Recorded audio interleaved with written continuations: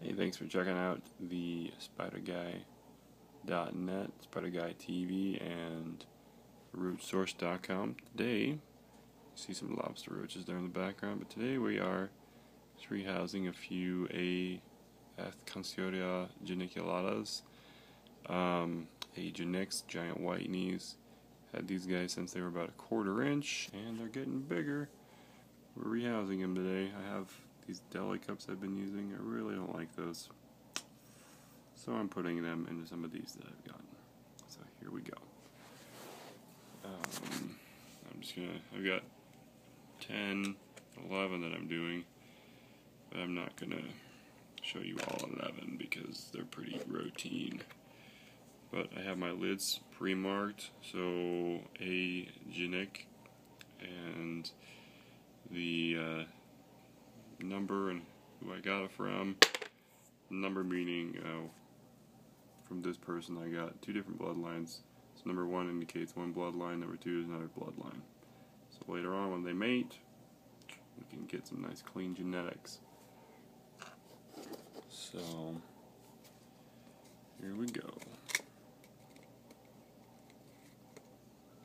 These guys I'm really excited about because they're finally getting big, finally seeing some color, and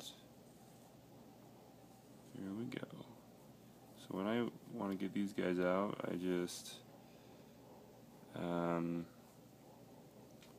compress their tunnel around them or away from them so they don't have anywhere to go.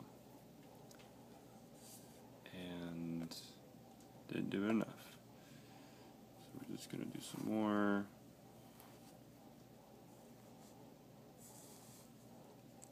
Much harder to do looking through this. So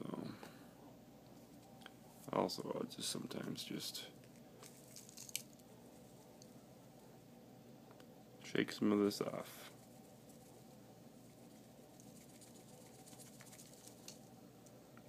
And there's the spider. He decided to go out.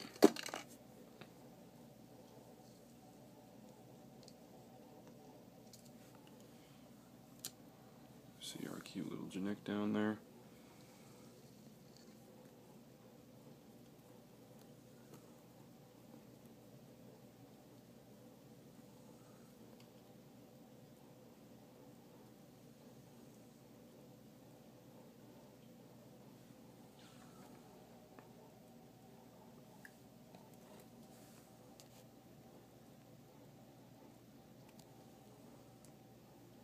We can get the focus. There we go. We're just gonna go down to the bottom where we can see you better. There you go. Cute little, about 1 inch giant white knee. This one's about to molt, and I'm hoping that it will get much bigger. Take forever to get to this size, and I hear they get big fast. So right now we're about 9 months old, from 1/4 inches up to 1 inch. I'm not sure why they're growing so slow. I think part of it might be maybe they didn't like these little delis. So I've had OBTs, sun tigers, all kinds of other stuff do just fine. Not so much with these. So here we go, new house. I'm gonna put the lid on, and what I'll do is I'll also go through and make sure these lids have adequate holes for ventilation. And I've packed you see here's my tray of other ones. I've packed that down so that when they get in there and they dig a tunnel, it'll help hold together for them. Give them a break. So there you are. Thanks for checking us out today. Spider Guy TV, the SpiderGuy.net, and the roachsource.com. If you need any feeder roaches, we will hook you up.